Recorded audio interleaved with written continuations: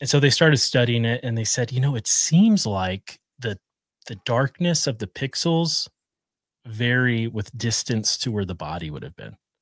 And so parts of the body that are really prominent, like the nose, seem to have a more higher pixel intensity of the color. And it kind of looks like a monochromatic image. And some of these guys are into medical imaging, and you know, I know this from working with medical imaging. I mean, what you do is you represent some characteristic on a monochromatic color scale. So in the brain, if you're imaging the brain, you might represent proton spin decay on a scale from black to white. And when you do that, you know, the gray matter might have a slightly different proton spin decay than the white matter. And you can kind of image things just mapping them to a monochromatic scale. And their idea was this kind of looks like that because it's one color, but it's just different values of that color. It's monochromatic.